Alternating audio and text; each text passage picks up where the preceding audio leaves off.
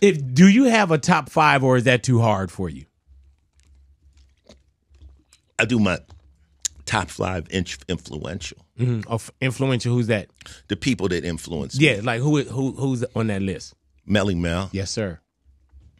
Rakim. Yes, sir. Public Enemy. Ice Cube. Then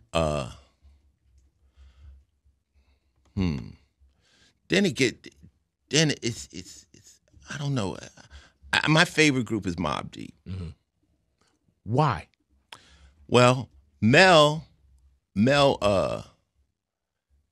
he changed the trajectory of hip hop. Like when people were just talking about parties and stuff, when he did the message, he put a message into the record. I'd only heard just fun rhymes. I never heard something serious.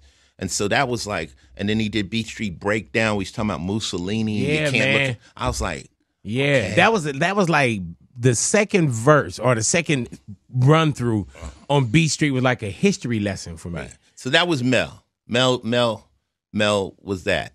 Rakim was just the flow. When I made Ryan Pays, Rakim was the record that was hitting. Ryan Pays, the album or the single? The album. Okay. I was in New York in every car. I came in the door. Yeah, I man. said it before. I never let the mic magnetize me no more. And the way he was rapping, I was like, yo, then I know you got soul. Then did I Ain't No Joke. And I was like, God. He couldn't miss, bro. His rap was so intertwined with the beat. I was like, I got to get my shit tighter. I got to, that's influence. Like, I can't leave out Schoolie D because Schoolie D influenced 6 in the morning. Right. Hey, man, it's a trip about Schoolie D. I was on Schoolie D years ago, right?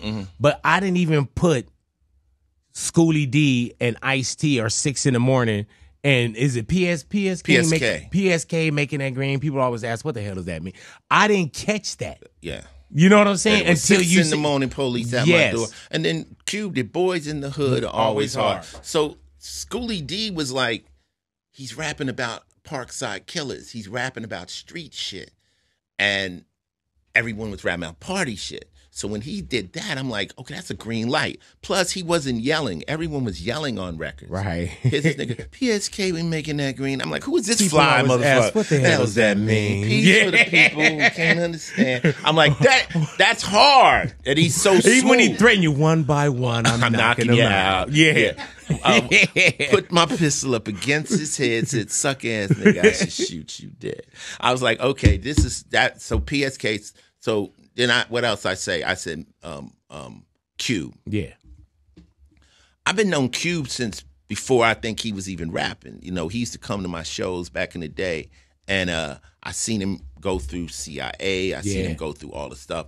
But when Cube laid them first bars of Straight Outta Compton, it was like, yo. It was like, to me, it was like a bomb just went off.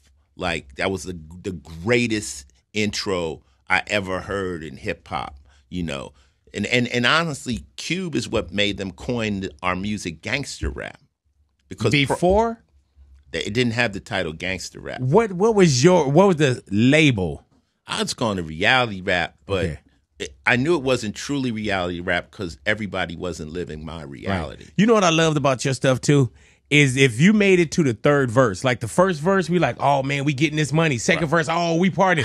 Third verse, we got locked up, we got killed. I'm like, man, cut out of this. Yeah. No, when Cube said Straight Outta Compton, crazy motherfucker named Ice Cube from the gang called niggas, he called them the gang, and the press said it's gangster rap.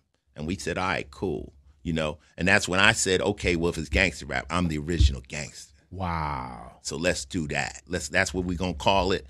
Who set this shit off? So that's how it went. And then, hey man, I love when you say your boy said that ain't you, Ice. That shit sound like him. So I sat back, thought of a new track, didn't fantasize, kicked the pure facts. Yeah, motherfuckers got scared because they was unprepared. Who would tell her how it really was? Who dared?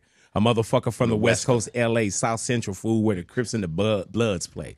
You know what I'm saying? Yeah, it was a moment of me realizing, like, this is what I need to do. Don't rap like them. Yeah, do you and stuff. Who else I said? I said Q. You said Mobb Deep. Yeah, Mobb Deep. Public Enemy. PE made us black. Yeah. PE made me think, okay, we could talk this shit, but you got to say something that helps the people. Let's talk about it. And that's where you get NWA Express Yourselves and Ice-T being political to an extent. My man Chuck D said the follower of Farrakhan. Yeah. And when you look at, even now, when you look at PE concerts and you look who's in the audience, they talk their shit. And that's the same with KRS-One, that edutainment. But Chuck said also the follower of Farrakhan. Don't tell me that you understand until you hear the man. Yeah. So, you know, Panther Power and Rebel Without the Pause, he's talking about Panther Power. I mean, the energy of Public Enemy and the Bomb Squad was just like, oh my Lord. And then think about it. Cube, when he left NWA, went to them. The Bomb Squad. Right. Yeah. So, and then Mobb Deep, they just took you. The whole energy of Mobb Deep was just so gangster and it's so apolitical. Like them, it's nothing about positivity. It's just straight gangster. Yeah. It's just straight the done language. But I think music is entertainment, and when you want to go there, right, you go there. When you want to see a horror movie, you go to Stephen King. Right. When you want to go into the darkest of the Queen's Bridge and all that whole stuff, and just the production of Havoc and Alchemist, who's from out here, and all that, they have a whole different energy. It was like, if you're going to think about who makes the darkest, hardest gangster music, would be Mobb Deep.